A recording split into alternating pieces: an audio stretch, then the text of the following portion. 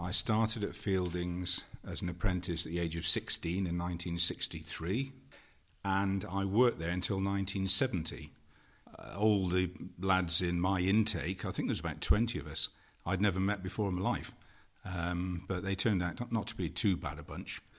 I was from Tewkesbury. There was nobody else from Tewkesbury that I was aware of. There were quite a few from the Forest of Dean, but it was mainly Gloucester, our intake, yes.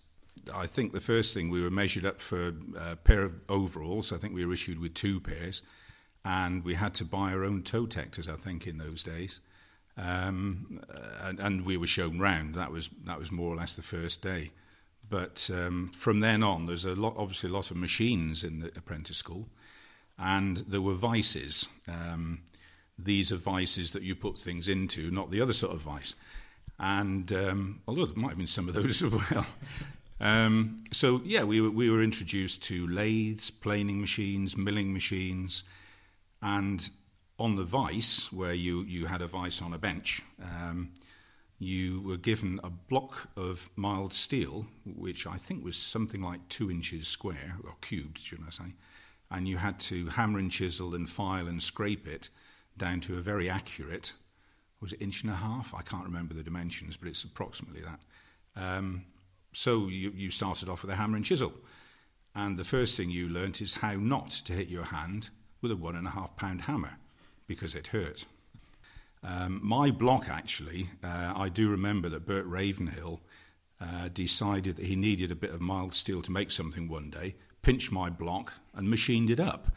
And I thought I'd keep that for posterity, but I didn't actually get my hands on it.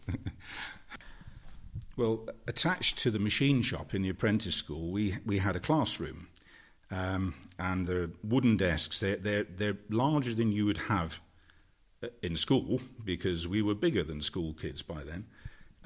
So they're literally desks with benches, and I am at the front giving a presentation to my fellow apprentices. This was actually part of our training, how to talk to groups of people, which actually proved invaluable in later life when I started having to do that for real. So it was good training. We each had to get up and give a little speech. So they were trying to give us an all-round experience, I suppose.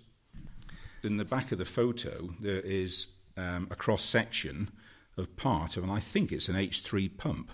It could be. Anyway, it's that type of thing, because at Fieldings, not only did we build the presses, but very often we built all our own valves and pumps, the whole thing. So there was a valve shop, and most of the kit was actually built in-house. And that's a cross-section, obviously, for training us apprentices in how things went together and how they worked. Obviously, a very useful display. But quite quickly, to be honest, we were on production. So we'd have lathes and we'd have components to machine up. And we very quickly learnt the skills how to produce components that were then actually put into the machines that the company were building. Basically, you were working just as hard as the lads down on the light machine shop, which was just below the apprentice school. You were working just as hard as them and on production. I'm not complaining about this. It was a very good training.